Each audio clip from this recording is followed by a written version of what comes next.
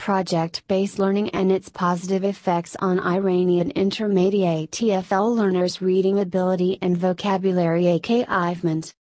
This article is written by 3 authors. First author Hassan Soleimani. Second authors are Rahimi. Last author Hossein Sadeghi.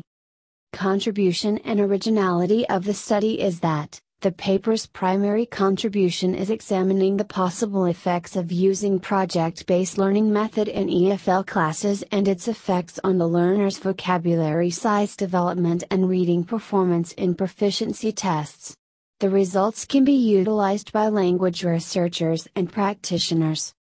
New challenges are coming in the present globalized world of 21st century that consequently has required deep changes in educational process, since the 21st century requires more creativity, critical thinking, problem solving as well as communicative skills. English, as the main international language, is playing an important role in the globalized world's people's life. So the scholars try to use more sophisticated learning methods in EFL scope.